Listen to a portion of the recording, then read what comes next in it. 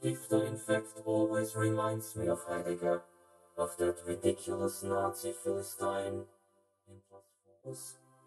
Just as Stifter has totally and in the most shameless manner kitchified great literature, so Heidegger, the Black Forest philosopher Heidegger, has kitchified philosophy.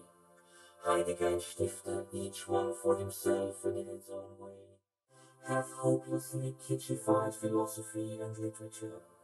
Heidegger, after whom the wartime and post-war generations have been chasing, showering him with revolting and stupid doctoral theses, even in his lifetime.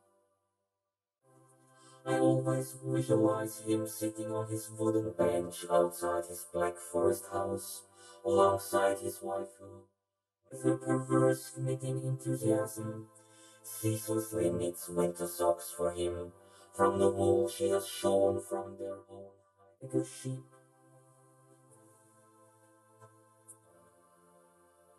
I cannot visualize Heidegger other than sitting on the bench outside his Black Forest house, alongside his wife, who all her life totally dominated him and who knitted all his socks, and crocheted all his caps, and baked all his bread, and wove all his bed linen, and who have cobbled up his sandals for him.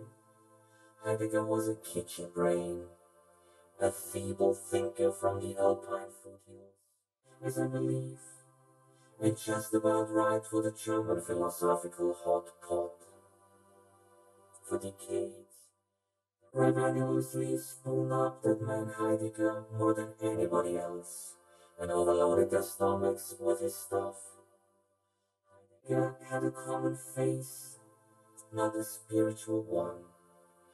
Heidegger said he was through and through a spiritual person, devoid of all fantasy, devoid of all sensibility, a genuine German philosophical ruminant, a ceaselessly graded German philosophical cow, Heidegger said, grazed upon German philosophy, and thereupon for decades let its smart little cowpats drop on it.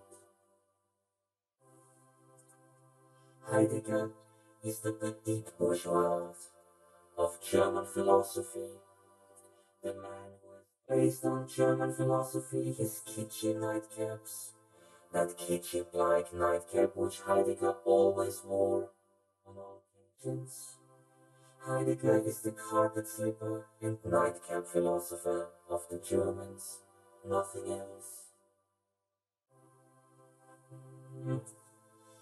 Denn diese Gruppen gehen nicht durch das Museum, sie laufen durch, gehetzt, im Grunde uninteressiert, vollkommen ermüdet von allen Eindrücken, die sie auf ihrer Reise nach Wien schon haben über sich ergehen lassen müssen.